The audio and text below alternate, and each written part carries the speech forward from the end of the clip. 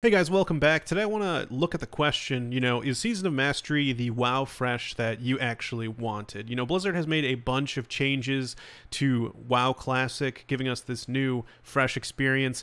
I want to compare Asmongold's WoW Fresh wish list to the changes that Blizzard announced. Assuming there's no more changes, this is what we asked for, or Asmongold, his community, the WoW community, all of us generally, we're kind of agreeing some of these common themes, and then what we actually got, and then come to the conclusion at the end, is this what we really wanted? Is this what you wanted? So, number one we have on this wish list, we got no mage boosting, alternately buff all other experience by 3x at least. So we did not get 3x, that's for sure. We got the 40% quest experience, we got the 7% extra for group and dungeon quests. Mage boosting is gone, so we did get that. All boosting is gone. As you all know, in the Season of Mastery, if you're grouped with someone who kills a mob, which is gray to them, you're all going to get that very, very reduced experience. So all boosting is just not going to work in Season of Mastery. So, one for one so far. Blizzard made some changes that we can all kind of get behind. More character customization. We did not get this. There was no slider for enhancing characters' body parts. We didn't get that. New raids we did not get, unfortunately. This was one of mine that I really wanted, a new raid. That would have been awesome. I really wanted the Scarlet Citadel. I thought that would have been awesome. I think everyone can agree that like a new raid would be cool. The closest thing we got to a new raid was enhanced fights so far in Molten Core and Onyxia. To be seen if they enhance the future phases. I would imagine so. Otherwise, it's kind of just the same thing again. Why play past phase 1 as a raider if it's just the same exact experience minus world buffs? But to be seen. So far, only Molten Core and Onyxia have that increased difficulty with the new mechanics being a little bit different. So that actually brings us to the next point, which is harder fights on older content, more mechanics, which we just talked about. That was added. No world buffs in raids. That was word for word. Blizzard has implemented that change. World buffs still exist in the game. You can still use that to your advantage for leveling, but you can't bring them into raids. You can bring them into dungeons, just not raids. Now, the next one, no debuff limit at all. Of course, you all know that there is no debuff limit. All classes can use all their debuffs, Serpent Sting, Curse of Agony, whatever you want. Throw it on the boss, which is nice. We also wanted rebalancing of classes, especially Ret, Moonkin, and Prot Paladin. We did not see that at all. There was no rebalancing. Blizzard actually specifically said that they were not going to do any type of class rebalancing. I think this is hard to do. I think it's hard to rebalance classes. I would have liked to see just a few minor tweaks, to make them more viable. Like, I think if you play some of these classes, that like mana is like a big issue for a lot of them. I can actually, all three of the ones that we mentioned, the Moonkin, the Prot Paladin, the Ret Paladin, we all know that they suffer from mana issues. And if you brought some of the TBC mechanics, that might be just exactly what players needed in vanilla. Just give them those talents, the Prot Paladin getting mana back when getting healed, Moonkin, whatever. I don't actually play Moonkin, so never played Moonkin in my life. I feel bad for druids. I feel like I always leave them out and everything. And then Ret Paladins, of course, getting that mana back when you judge. Those things were all mechanics to help with those mana issues. Okay, so Blizzard is kind of like, I don't know, 5 out of 10 so far. It's kind of like 50%. It's kind of a failing grade so far. But you know what? Let's continue. Let's see what else. Arena, there was no arena. There were no rated battlegrounds, of course. But we're getting battlegrounds starting from phase 1, which is kind of cool. No respec cost. We actually didn't, not only did we not get any respec cost, we also did not get dual spec. I also surveyed, the audience on YouTube, and generally speaking, it seems like we did want dual spec implemented.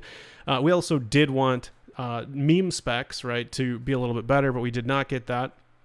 We also, here it says no honor system / rank 14 grind. This was actually looked at by Blizzard. They made the rank 14 grind twice as fast. So I don't know, personally me, I like that because I did feel like the honor gear was a little inaccessible unless you really played a lot. Your chances of getting that full rank 14 gear I felt like were slim. To be seen how much that actually helps, making it twice as fast. There's so many variables with reaching rank 14, the population of your server, how many people of those people are PvPing, all of that goes into determining, the rank 14 grind. So to be seen if it's easier or not, honestly, for people, see if more people can get it. Guild banks, No word from Blizzard on that. Of course, we played the beta. They did not exist, so that was not added. Now, just kind of glancing through this, since I don't want to go through every single possible change, we know that Blizzard did not give us everything we wanted. I think one of the big ones, the biggest one, is bots.